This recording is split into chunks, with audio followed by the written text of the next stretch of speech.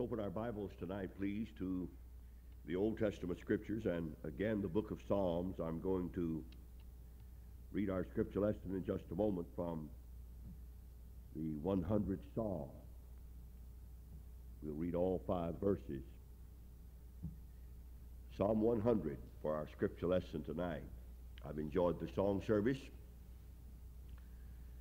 I've enjoyed both special songs that have been sung, and I appreciate so very much the testimony that our sister gave a moment ago as she thanked the church for the church's prayers while she and, I presume, husband went back home for Christmas holidays. I'm sure unsaved loved ones are involved. If you love your church, don't wait until it's too late to let the church family know. Tell them so. This has been said so many times until it has lost its impact. If you are going to give me flowers, give them to me while I can smell them. Don't put them on my casket. And if you love your church, why, God bless you, let your preacher know and let your brothers and sisters in Christ know. So thank you for coming on this Tuesday night. And the preacher has reminded us that we have one night left, and this meeting will be history. Closing, at least my part, will end with the service tomorrow night. This weekend, the Lord willing, Martha and I will go to Morehead City, North Carolina, and I'll start with Brother Larry Henderson at Temple Baptist Church in Morehead City. So when you think about us, pray for us. I don't believe this church has, as a member, a full-time evangelist, do you? Have you ever wondered why? I think I can tell you why. I'm not sure that I'm 100% correct, but in all probability, the reason that you don't have a full-time evangelist as a member of your church is because you're small. And these fellows think that you have to be a member of a big church so that the influential big church can open doors for you. Don't you believe a word of it? I've been on the road now for almost 31 years, and I don't even have a calling card. I've never had a brochure printed. I've never written a preacher and asked him to let me preach for him in his church. And Pastor, it's too late to start now.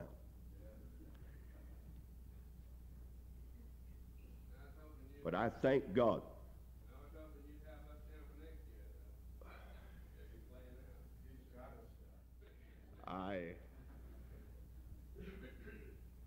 I was talking to a man just recently. I was in a revival in the church where he's a member, and he was telling me about receiving a letter from a quote, end quote, pastor evangelist in Greenville. The first place, there is no such thing as a pastor evangelist. God doesn't call such. He calls some men to be pastors. Thank God for pastors. And he calls some men to be teachers, and thank God for teachers. And he calls some men to be evangelists.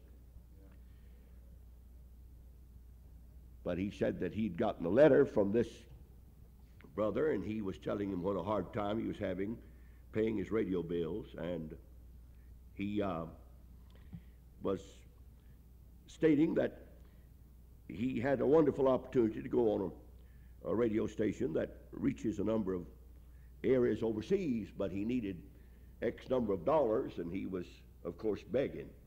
And I said to that young man, when God calls a man to a ministry, God assumes responsibility for that man's needs. You want me to repeat that? I don't think you understood what I said. I said, when God calls a man to a ministry, God assumes responsibility. Take care of that man, meet his needs. And that's just the way I feel. No, I thank God for little churches. If I didn't preach in little churches, I wouldn't preach very much. And who am I to say a church is little or big, for that matter? Some of the churches that we think are little, in God's sight, are big. And some that we think are big, in God's sight, are little. You might be wondering why I'm a member of Tabernacle. I'll tell you why. Dr. Seitler was my pastor when I was in high school. And when I graduated from Furman University, and God seemed to be leading toward evangelism, and I had meetings booked, and I could not be at West Greenville, where I was serving as associate pastor and on the field at the same time. And I resigned and began my evangelistic ministry, not mine, but the Lord's. Martha and I joined Tabernacle Baptist Church because at that time, Tabernacle was the independent Baptist church in Greenville County. And that's where my membership has stayed. But I've never asked Dr. Seitler to recommend me to anybody, nor have I depended on him to open doors for me. God does that. But I've said enough. In fact, I've said too much, I guess. But if you have been asking people to come and they haven't come yet, try again. That's all I can say. Just try. God didn't ask you to be successful, but he did ask you to be faithful. Brother and Sister Smith are visiting with us tonight from Landmark, and they're here because Brother Dan and his wife contacted them and let them know about the meeting. And we appreciate Vernon and his wife coming over from Easley. As I said, they're members of Landmark. You'll probably surprise some people if you tell them that the meeting is closing tomorrow night. They're just not quite adjusted, you know, to that idea of closing a meeting in the middle of the week. But it's sort of like the lady in Atlanta who travels. She makes her living traveling worldwide, and she and her husband live in the city of Atlanta. And she flew from Atlanta to New York. She was on her way overseas, and while she was at LaGuardia, I suppose it was, or maybe J.F. Kennedy, I don't know, waiting for her overseas flight, she called her husband and talked to him for a few moments. She always does this. And she, in the course of the conversation with her husband in Atlanta, she said, "How's my cat?" And he said, "Your cat's dead." She just left Atlanta an hour and a half ago. And she just went hysterical. She began to scream and cry. Finally, when she regained her composure, she said to her husband, "Don't you ever break news like that to me again.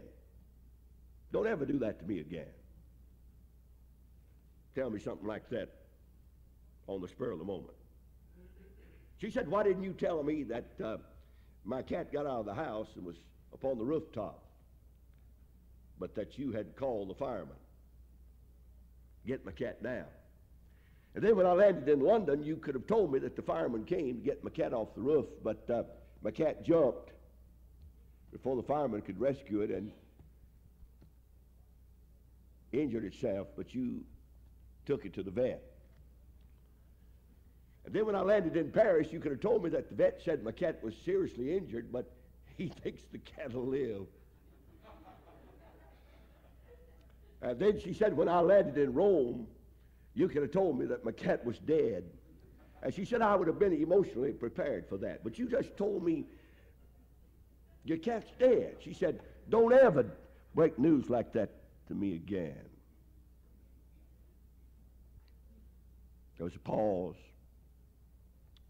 She said, "How's my mother?"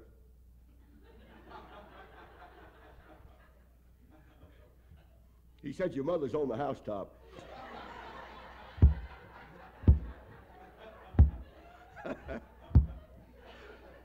Amen. So you kind of break it to them gentle tomorrow. Tell them the meeting's going to close tomorrow night. Amen. Thank you for putting up with my foolishness. Psalm 100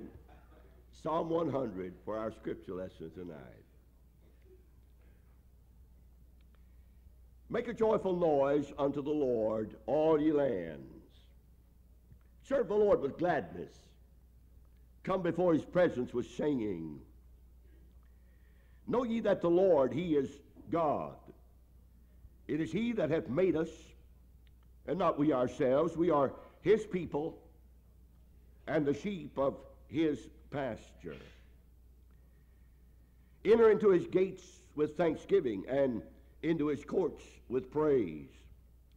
Be thankful unto him, and bless his name.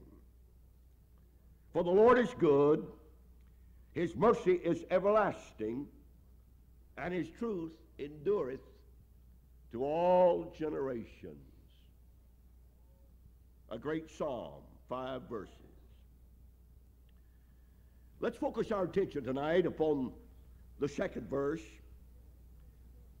The psalmist says, serve the Lord,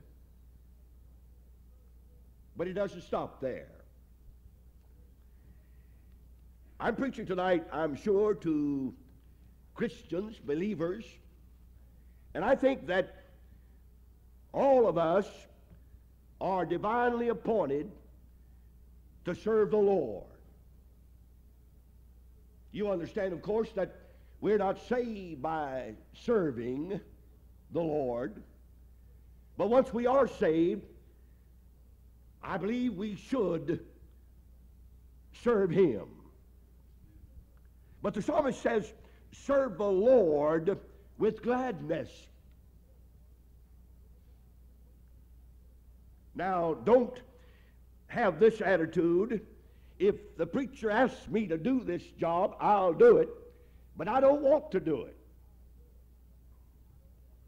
If my Sunday school teacher asks me to make a visit, I'll go, but I'll tell you right now, I'm not going to enjoy making this visit. A lot of us serve the Lord, but how many of us serve him gladly? You understand, of course, that if we as believers are divinely appointed to serve the Lord, that the devil's going to thrust every hindrance possible in our way to prevent us from doing what we're admonished to do. Satan hindered Paul. He wrote the church at Thessalonica, and he said to the church that I would have come sooner. He said, I would have come unto you, even I, Paul, once and again, but Satan hindered me. Satan hindered Paul. And then he says in 2 Thessalonians and in chapter 3, finally, brethren, he said, pray for us, that the word of the Lord may have free course and be glorified even as it is with you, and that we may be delivered from unreasonable and wicked men, for all men have not the faith. There's some unreasonable men. There's some wicked men who will do all in their power to prevent the propagation of the gospel. And if Satan would hinder a man like Paul, how this ought to encourage you to pray for your pastor, because Satan certainly will hinder him. The Bible makes mention of numerous hindrances. I want to mention first of all tonight, too busy. The second hindrance that I want to mention tonight is this: too much. The third hindrance that I want to mention tonight is this: too far. And the last hindrance, if we have the time, is this: too narrow. Too busy, too much, too far, and too narrow. Turn in your Bible, if you will, please, to Luke's Gospel, chapter 10. And doubtless you'll recall this occasion. Luke chapter 10, beginning with verse 38. Now it came to pass, as they went, as Jesus journeyed in the course of his ministry, he entered into a certain village, and a certain woman named Martha received him into her house. Look up here, preacher.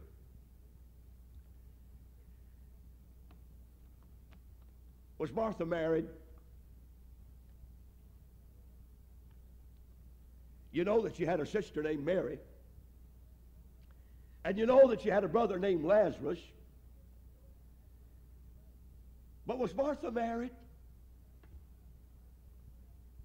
I'm surprised that some of you dear ladies aren't more interested in this lady named Martha than apparently you are, because when I asked this question, was Martha married, I can't seem to get much reaction from the audience. I thought all women were concerned about other women's marital status. You heard about the lady who visited one of her old friends, and they hadn't seen each other for years, and the lady, Sister Baldwin, never married. And she was visiting her friend, who, by the way, was named Martha. She was showing her through her beautiful home, and sitting there on the mantel over the fireplace was a unusually beautiful vase. And she said to her, that's an unusual vase. It's beautiful. Tell me about it. Oh, she said, my first husband's ashes are in that vase. Her first husband had died, and she had him cremated. And she had his ashes in that vase. Well, she said, that vase, sitting beside that vase, said that's a beautiful vase, too. Said, what about that one? Oh, she said, my second husband's ashes are in that vase. And beside that vase was another one. And she said, that's an unusual vase. Said, it's equally beautiful. Tell me about it. Well, she said, my third husband's ashes are in that vase. Remember, she hadn't married one time. And here her friend has three beautiful vases on the mantel with her three husbands' ashes in them. The next day, Martha was visiting a friend, and she said, or rather, the lady was visiting a friend who had visited Martha, and she said, you know what? She said, all these years, she said, I've remained single. I haven't been able to get married. And Martha, you know Martha, why, she said, Martha has husbands to burn.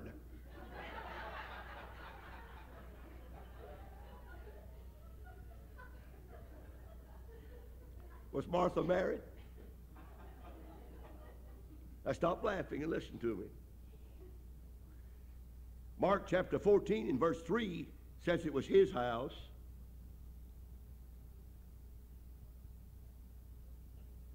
John chapter 12 verses 1 through 8 tell me it was her house. Now, was it his house? Was it her house? Or was it their house? Brother Jack, Martha was married to Simon the leper. Jack's mouth fell open then, preacher. I better be careful.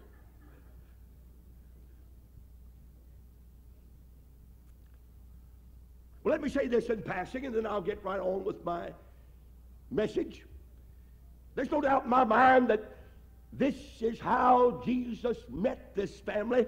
One day after Jesus had finished his ministry, after he had finished perhaps preaching a message or teaching a lesson or even performing a miracle, a man who had been on the outskirts cried, Lord, if thou wilt, thou canst cleanse me. Dirty, ragged, ashes on his head, body foul smelling. And Jesus said, I will. And Jesus touched him, and Jesus cleansed him. He was silent. a leper. And Simon said, Lord Jesus, you just must come home with me and meet my wife Martha and my sister Mary and my brother-in-law Lazarus. And my friend, from that day till Jesus went to that cruel cross and laid down his life, if he had a home while he was away from his Father's house, it was in the home of Martha in the city of Bethany. Reading on, please, verse 39. And she had a sister called Mary, which also, now you ought to underscore that, which also sat at Jesus' feet and heard his words. Or his word, singular. That word also says to me that Mary's not lazy. That word also says to me that Mary has assisted her sister Martha. But over and above assisting her sister, she also took the time to sit at Jesus' feet. Mary's mentioned 3 times in the New Testament. Here she sat at his feet and drank in his words. Here she sat at his feet and received instructions. She's also mentioned in John chapter 11 and verse 32. Her brother has died, and she goes out and meets Jesus, and she's at his feet weeping. Lord, if you had been here, my brother would not have died. Here, she receives consolation. Jesus, the Son of God, began to weep with her. And then in John chapter 12, again, Mary is at the feet of Jesus, and she breaks her expensive box of ointment, and she anoints his body with that expensive perfume. Here is the place of adoration. 3 times, Mary's at the feet of Jesus. The place of instruction, first. The place of consolation, second. And the place of adoration, third. Now verse 40. But Martha was cumbered about much serving, and came to him and said, Lord, dost thou not care that my sister hath left me to serve alone? Bid her therefore that she help me. Martha has become frustrated.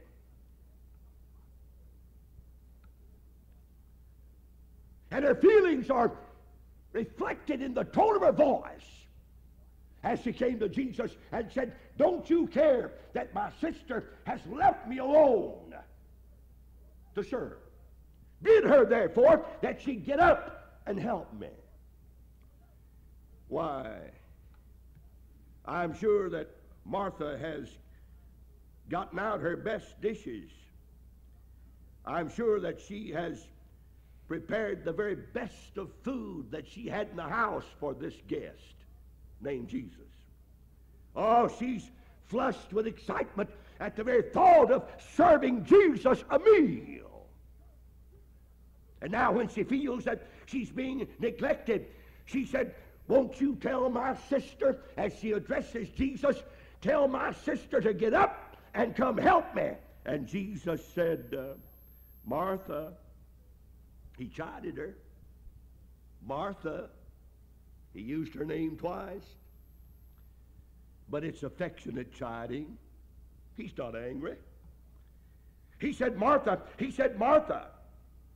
thou art careful and troubled about many things, but one thing, he says, is needful.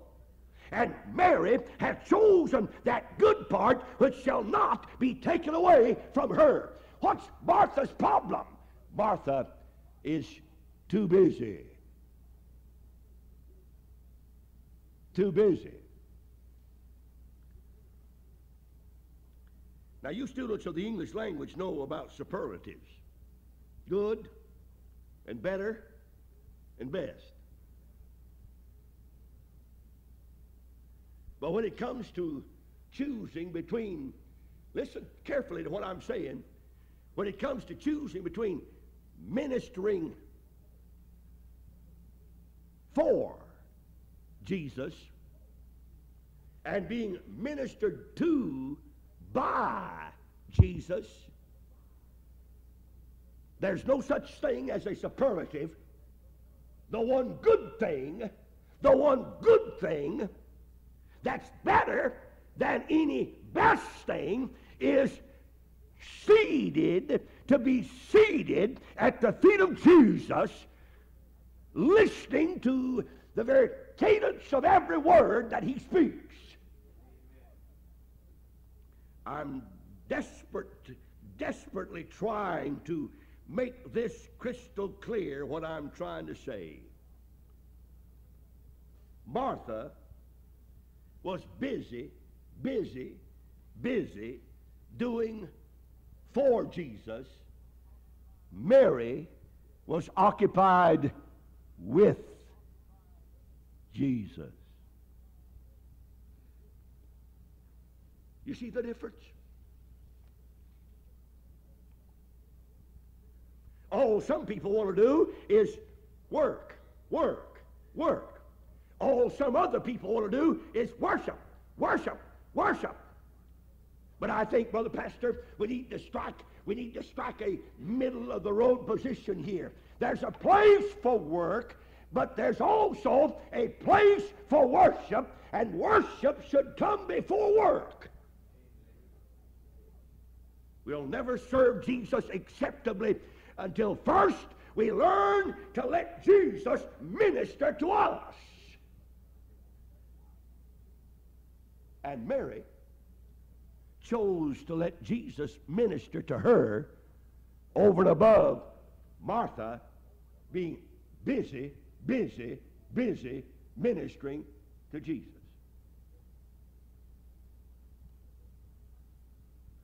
You say, Mr. Preacher, how does Jesus minister to us? How does he? You say that Martha was busy serving Jesus, but Mary let Jesus serve her. How does Jesus serve us? Oh, I can think of a number of things to say here. Did you ever stop to realize that every prayer that you ever prayed that the Father in heaven heard, the Father in heaven heard that prayer because that prayer was prayed through Jesus? Did you ever stop to realize that the very words of praise that are said to be a sweet odor in the nostrils of God, those words of praise are sweet to God because they're uttered in the name of Jesus? Did you ever stop to realize that when you sin, Jesus is at God's right hand as your advocate, pleading your cause? And my friend, when you find trials exceedingly difficult, and you find burdens almost unbearable, and your heart is breaking with grief, did you ever stop to realize it's Jesus who is your intercessor? He feels with you, and he's able to succor you. May God help us to learn this good part. Let's let Jesus serve us, and then we can get up from his feet and serve him in an acceptable manner. But to try to serve him first without sitting at his feet and letting him serve us will result in failure. How many times have you heard this? If I had my life to live over, I'd do less. And I'd let Jesus do more for me. Too busy. Don't ever get so busy serving the Lord. And so many times things are perfectly legitimate and they're good in their place, but they are not the best for us if by doing these things we're robbed of precious time we should spend at his feet. Too busy. Turn to Acts chapter 5.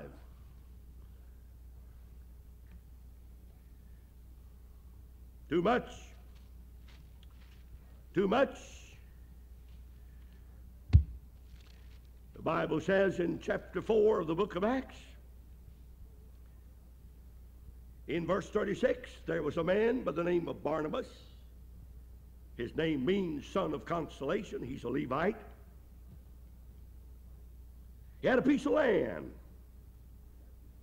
and he sold it, and he brought the money that he received from the sale of that property, and he laid it at the apostles' feet. Nothing said about the amount of money he received. Now, you understand, of course, that in chapter 2 of the book of Acts, great number of folks have been saved. And verse 44 says in chapter 2, they had all things common. Verse 45 says, they sold their possessions and their goods, and they parted them to all men, as every man had need. In the early days of the church, there was no need for red feather agencies. There was no need for a Salvation Army. There was no need for a rescue mission. It cost something back in those days to be a follower of Jesus Christ, the despised Nazarene. And if a brother or sister had a need, and another brother or sister could help in that need, they did so. This is not communism. This is Christianity in overalls, down where the rubber meets the road. How dare a man say that he loves God and sees his brother in need and doesn't do anything about it?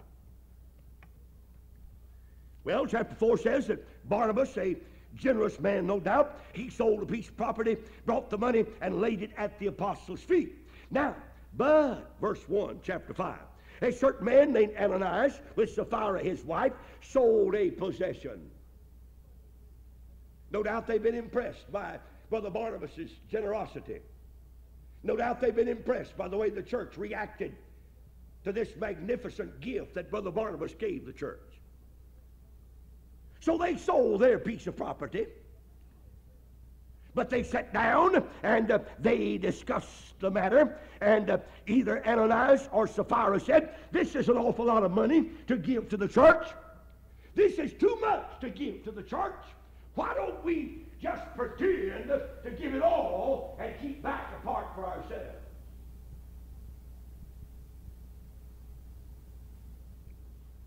So they agreed, thinking that this was a good idea. The land was sold, and they put away a part of it for that proverbial rainy day. Dan, do you have a nest egg laid away for a rainy day? Brother Julian, do you have a nest egg laid away for a rainy day? I want to give you folks some advice. You've been laying aside a little money all these years for a rainy day. And now you're getting all up in years like I am. Some of you are retired. I want to give you some advice. Not a psychologist. I'm not a psychiatrist. I'm not even a sociologist. Get you 2 Prince Albert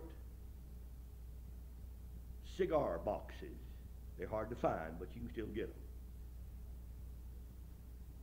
Take all your money out of your savings accounts and your other accounts and divide it. Put half of it in one box and half of it in the other box.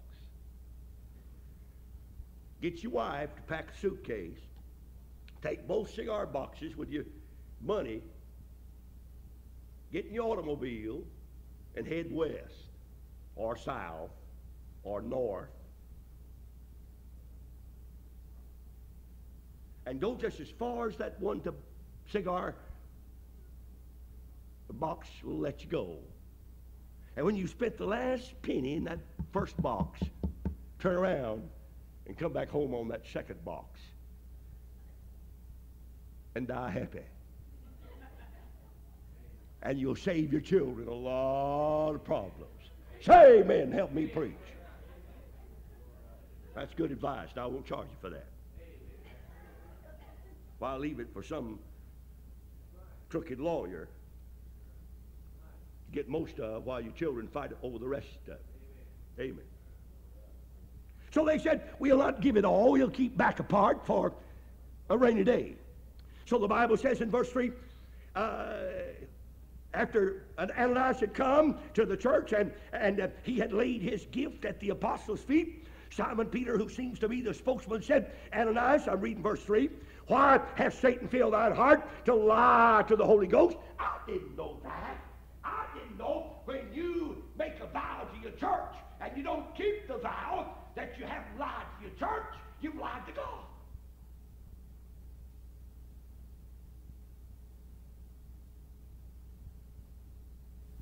Why'd you let the devil fill your heart to lie to the Holy Ghost and to keep back part of the price of the land? Verse 4 says, whilst it remained, was it not thine own? And after it was sold, was it not in thine own power? It was yours before you sold it. After you sold it, it was still yours. Why hast thou conceived this thing in thine heart? Thou hast not lied unto men, but thou hast lied unto God.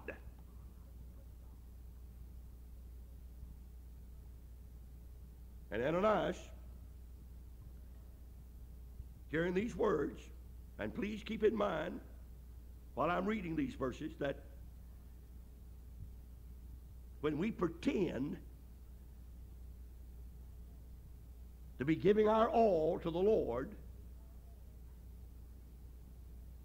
and perhaps most of the folks believe we are, but in our heart of hearts we know that we are holding back on our commitment, and maybe no one knows it except the person nearest to us down here. Keep in mind, please, God knows it, and we're not lying to the church, we're lying to God.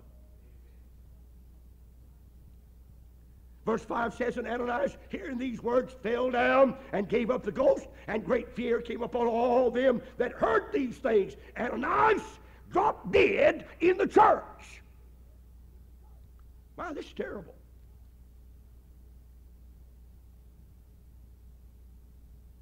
This man's a believer. I believe he is. I think you do. You mean to tell me that God hates sin that much? Now, I can understand why God would judge an old ungodly sinner, but this man's a Christian. But my dear friend, sin is sin. And sin in the life of a believer is even worse than sin in the life of an unbeliever. And God's not judging unsaved people these days, but God sure does judge his own. Ananias dropped dead.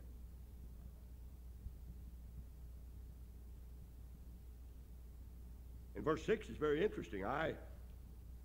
You know, of course, that independent Baptists can't do anything without a committee. They have to have a committee.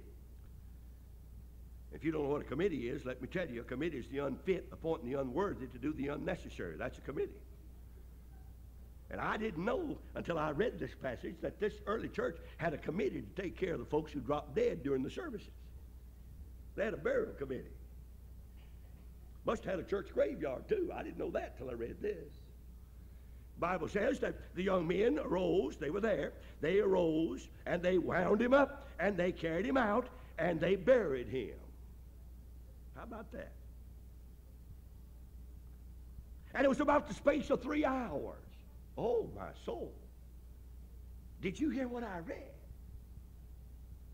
You let 5 minutes till 12 come next Sunday morning, and if this pastor's not, if he's not winding down, why, half the men in this church will begin to slip their coat sleeves up to check the time, and the ladies, they just can hardly sit still. That preacher's going to go overtime for sure. He's not going to let me out at noon. He's got to quit preaching.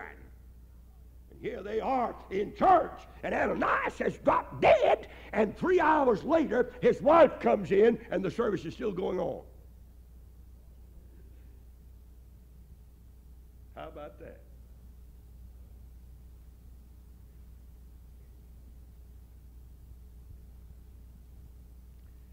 Now, I don't know, Dan.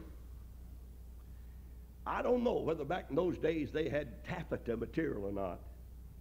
You know, the kind of swishes when you walk, or whether they had corduroy or not. Then I don't know whether your mother ever dressed you in knickers or not, did she? She did. You remember when you used to have to wear those uncomfortable things to church? Oh my, the most uncomfortable thing a boy ever had to wear was an old pair of gabardine knickers, especially if they were new, and you couldn't walk without them swishing. Every step you took resulted in a sound. Taffeta's just about the same. Remember how you used to look forward to getting home after the worship service on Sunday morning and changing to your bib overalls? Amen. Well, now, I don't know if they had corduroy or taffeta in those days, but if they did, you can be sure that Sister Sapphira had her on a brand new taffeta suit so she could swish when she came down the aisle. She wanted the folks in the church to look at her and admire her generosity along with her husband. Little did she know that her husband is already dead and buried. But Peter answered and said unto her, tell me whether you sold the land for so much. And she said, yes. That's what we sold it for. See, back in those days, they didn't have a telephone, so nobody could call her and tell her husband had dropped dead. And she hadn't told somebody else what they got for the sale of the piece of property. And they haven't called Peter to tell him. What a blessing it'd be, wouldn't it? We didn't have telephones. Did you sell that land for so much? She said, yes. That's what we sold it for. Peter said unto her, how is it that ye have agreed together to tempt the Spirit of the Lord? Behold, the feet of them which have buried thy husband are at the door, and shall carry thee out. And she fell down straightway at his feet, and yielded up the ghost. And the young men came in, and they found her dead, and they carried her forth, and they buried her beside her husband. They lied together, and they died together. What's their problem? Too much. The Lord has no right to ask us for everything. That's just too much. Too much.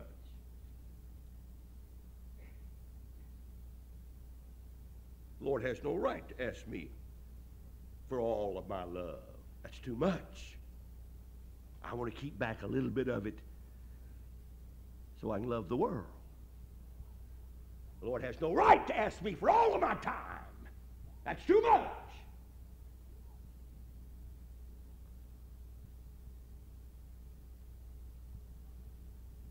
And while most of us agree that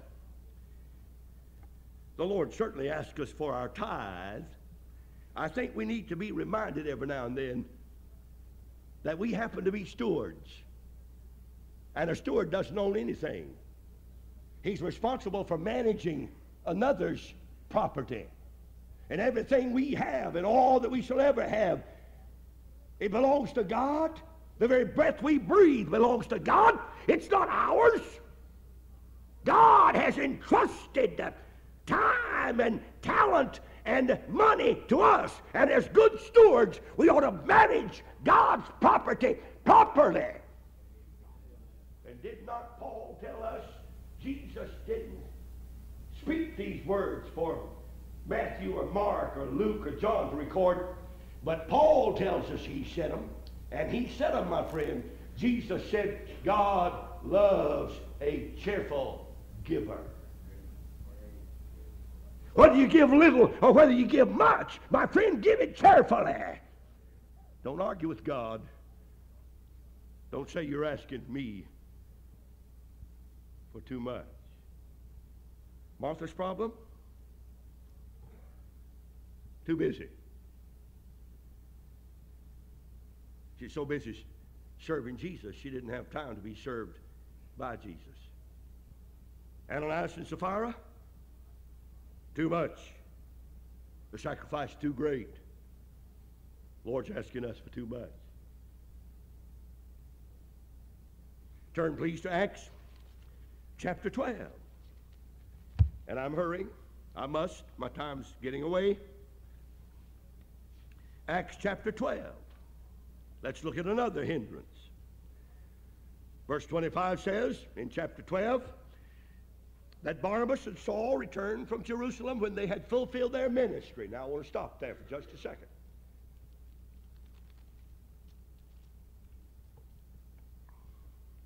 I hope I'm not boring you. I said that Sunday night. A young man came up and said, Preacher, I've got to apologize to you. I'm sorry I went to sleep. I said, son, I didn't know you went to sleep. I don't usually watch people that closely. I'm too busy trying to preach, you see.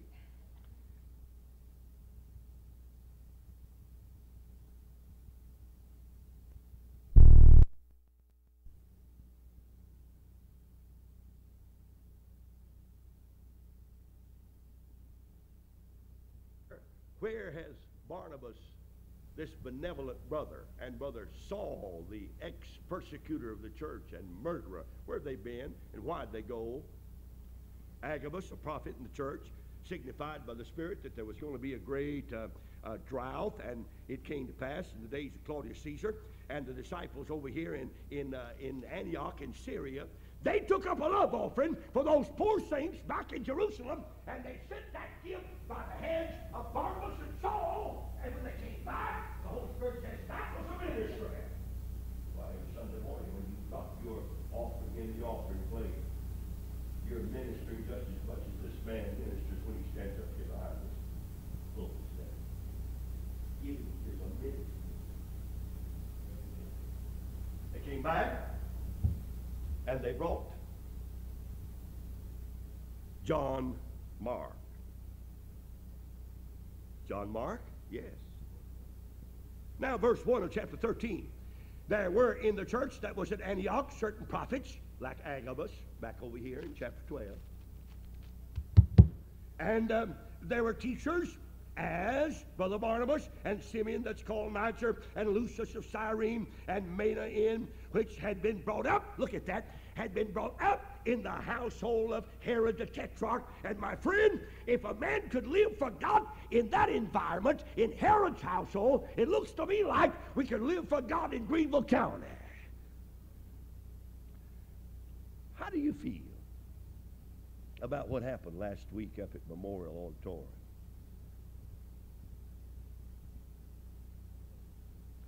Well then, how do you feel about what happened this morning at 1:30 over here on Edwards Road at the Southern Railway crossing?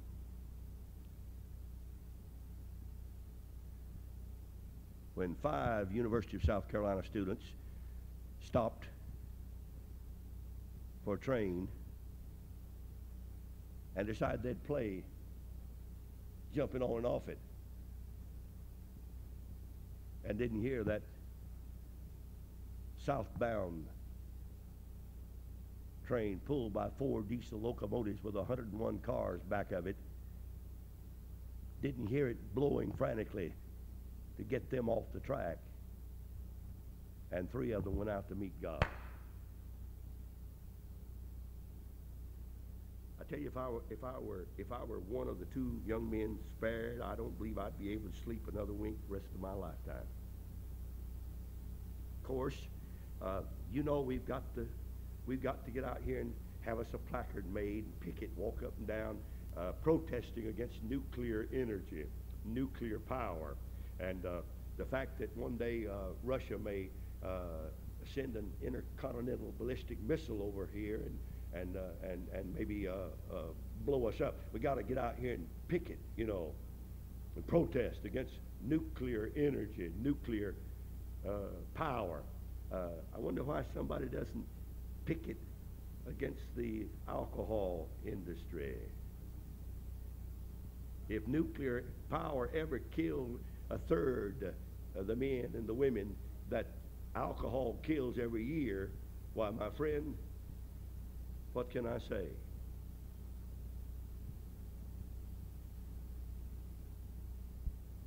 This man was brought up in Herod's household, and he lived for God. You can live for God if the devil's your next door neighbor.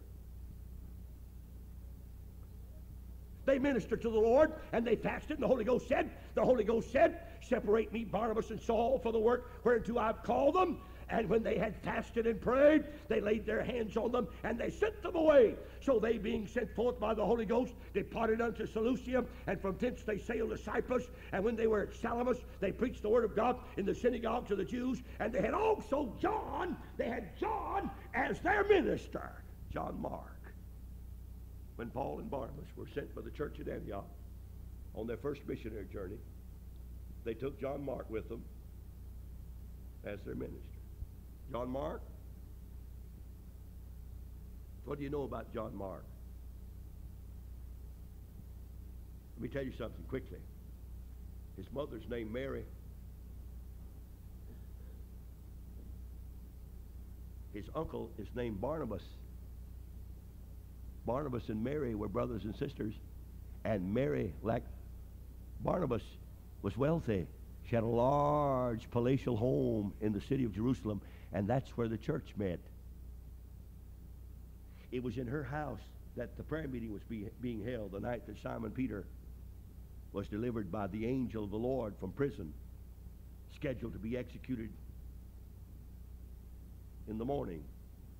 The angel came to the prison, and Simon was miraculously delivered. John Mark was converted under Simon Peter's ministry. Simon Peter calls John Mark his son, like Paul calls Timothy his son. I'm telling you, this young man came from a promising background. His mother had servants. One of them named Rose. She answered Peter's knock at that big iron gate when Peter was delivered from prison. I don't know what Barnabas saw in John, but it must have been something that he thought was promising. Saul didn't know him, but at Brother Barnabas' suggestion, they brought John Mark with them back to Antioch in Syria, and when they left to go on their first missionary tour, they took John Mark with them. Don't have time to read verses 6 and following, but I would like to read just a little bit. Verse 6 says, and when they had gone through the isle unto Paphos, they found a certain sorcerer, a false prophet, a Jew, whose name was Bar-Jesus. Let me translate that for you. Bar-Jesus, son of salvation. But look who he is. He's a sorcerer. He's an ancient Gene Dixon, or worse. He's a false prophet. He was with the deputy of that country, Sergius Paulus.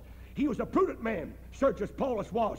And he called for Barnabas and Saul, and he said, I want to hear the gospel. I'd like to hear the gospel. And this false prophet, this son of salvation, said, no, you don't want to hear those two preachers. I don't want you to hear those two preachers. You don't need to hear those two preachers.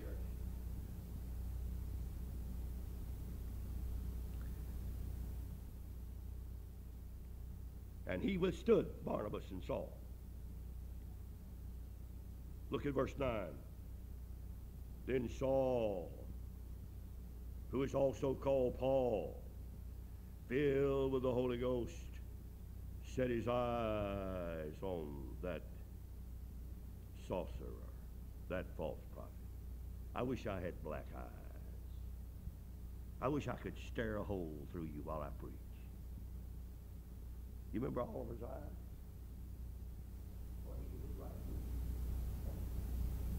If that didn't work, he had a butcher knife. He kept behind his pulpit all the time. Amen. I wouldn't trust a preacher as far as I could throw that elephant that's up yonder in the city zoo.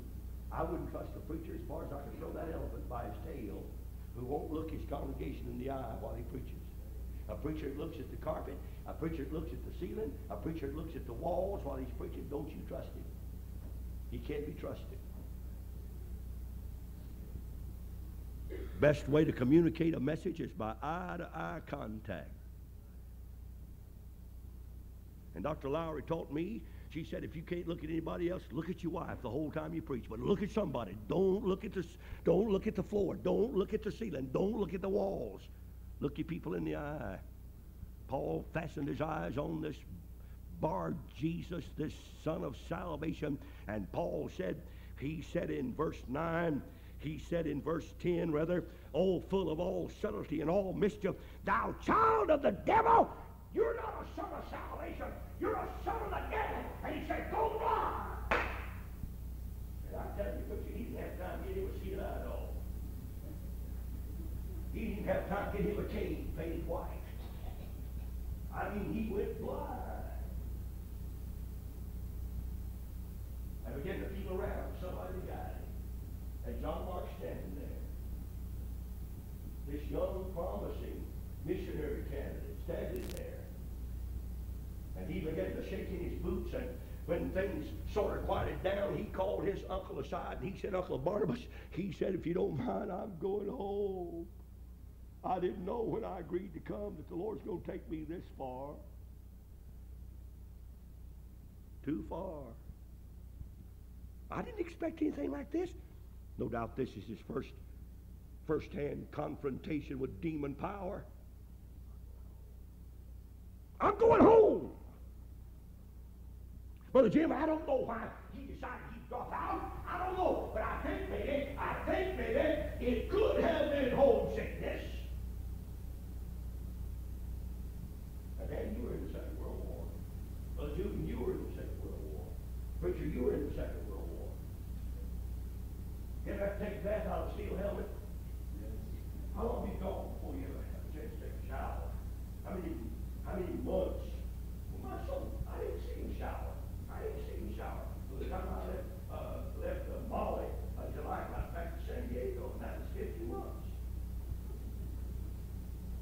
Well, not that long. I didn't argue 50 months, but 30 months, I'm sure. I didn't see a shower. That's why I don't have any confidence in a person who wants to be dirty all the time. You can stay clean if you want to. Yeah, how long was it you slept on an old piece of canvas or just the ground, perhaps? I don't know which branch of service you were in. But you didn't have a mattress all the time, did you? Don't even mix your sheets. Got an old OD blanket. In fact, I slept between those since I've been preaching. Not a sheet on the bed. I mean, in summer too. Raise the windows, the mosquitoes drag off in July. You pull them down and sleep between those big blankets. Big mosquitoes. Sit there on the foot of your bed and discuss whether or not to eat you there, take you down in the swamps.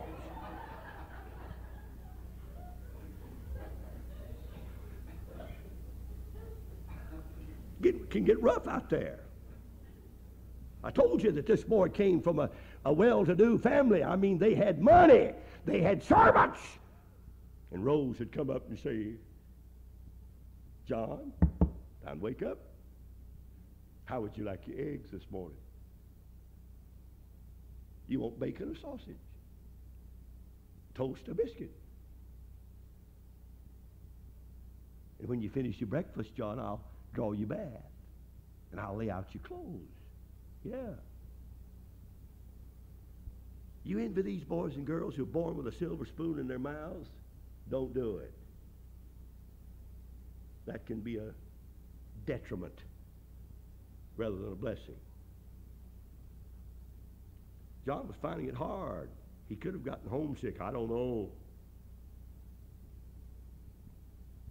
You ever been homesick? Come on, talk to me. How do you cure a person who's homesick? What do you give them? Bare aspirin don't seem to help. Vitamins don't do any good. What do you give a person who's homesick to cure him? Why, you take him home, amen. That's the only cure for homesickness. You laugh at somebody who's seasick, don't you? When they talk about turning yellow and blue and green, you laugh. You just wait till you get seasick. We was on our way from the Carolina Islands up to Okinawa, and this fellow was lying there on the deck, and I'm telling you, he was sick. I mean, he was sick. Just a vomiting all over the place. Captain of that troop transport came by and said, son, I think you got a weak stomach. He looked up and said, sir, I'll have you know I'm throwing it as far as I can.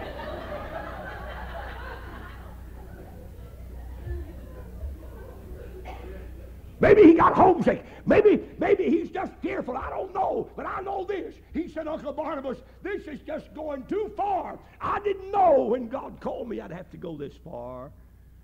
I'm going home. And many Christians, I'm sorry, I'm over time, I'll quit. But listen,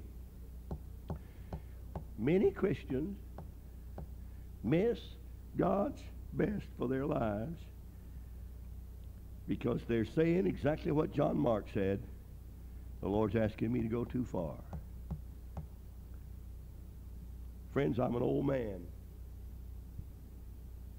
I'm not talking off the top of the head. I feel half this church tonight with young men who I've seen get saved the last 31 years, and God called them for a special ministry. And they've come to me and they said, "Preacher, where should I go to school?" And I've recommended the school for them. And they've gone. I've been promising them this.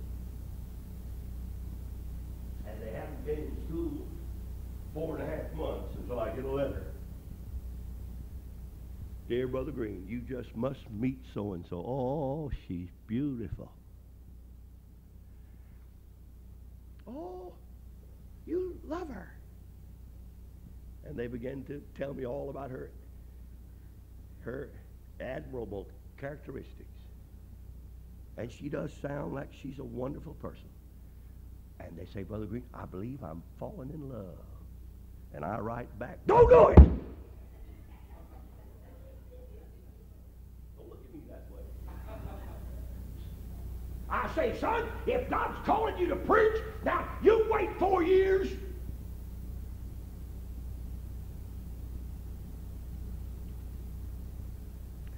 And I get a letter back. "Preacher, we're in love. We're not going to get married yet, but we're in love. I don't know whether we can wait 4 years or not. She might not want to wait on me." And I write back and say, "Son, if she can't wait 4 years, all the more reason why you should marry her." "But preacher, she's so pretty. Oh, she's beautiful. She's just like my mother." And I write back and say, "Good looks soon wear off, and sometimes they wash off." Don't you ever marry a girl because she's pretty. Make her wash her face. So you call the question. Don't you may wake up on your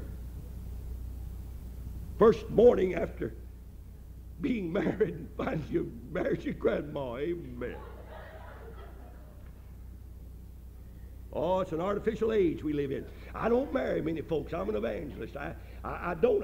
I guess that's bad maybe. I don't know. But I don't marry many people. I'm sort of glad I don't have to. It's dangerous these days to marry folks. Boys have long hair just like the girls. Girls wear blue jeans just like the boys. The poor preacher has to look at them and say, "Whatever you are, take whatever this is to be whatever you plan to be."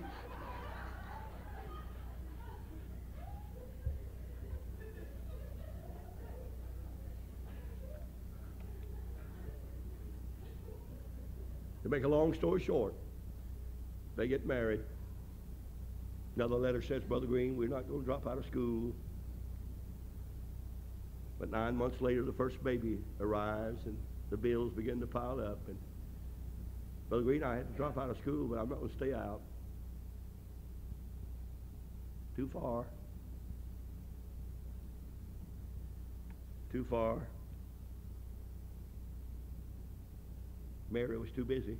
Martha was too busy. Ananias and Sapphira were hindered because they felt God was asking them for too much. John Mark's problem was, "The Lord's asking me to go too far." And then I wanted to tell you about Demas, but I'm going to close. I'm just going to give you the reference and let you go home and read it. 2 Timothy chapter 4. Paul said, "Demas, my boy, don't ever go back on the Lord. Keep pressing toward the mark for the prize of the high calling of God in Christ Jesus. Regardless of what comes your way, stand true to God. He died for you. You be true to Him." And I hear the young man say, "Brother Paul, don't worry about me. I'll be all right." And sometime later, I'm in the wicked city of Thessalonica, the immoral city of Thessalonica. Saturday night. And who do you think I meet on the streets? You say, preacher, how do you know that I would have met Demas in Thessalonica? I know because the Bible tells me so. I say, Demas, it's good to see you. How's Brother Paul? I'm concerned about Paul. He's not well. Demas said, I don't know. You don't know. Why, you're his fellow laborer. You're his co-worker. You don't know about Paul's condition? Tell me about Paul. I'm concerned. Well, I haven't seen Paul sometime. You haven't? What's the matter, Demas? Oh, I got fed up with that narrow message Paul is all the time preaching, denying ungodliness and worldly lust. Are you listening to me? I'm only young one time, and I have a right to live it up.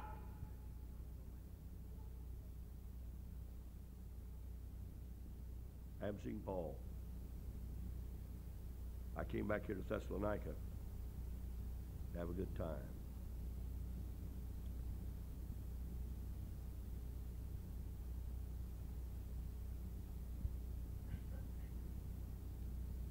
Demas felt that the standard that Paul required he lived by was entirely too high a standard. He felt that the path of separation that Paul expected him to walk was entirely too narrow. He felt that the sacrifices Paul was asking him to make were a useless waste.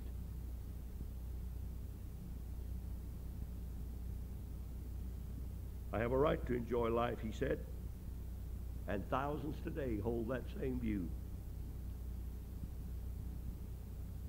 And Demas forsook Paul. It says right here, verse 10, chapter 4, 2 Timothy. Demas hath forsaken me, having loved this present evil world.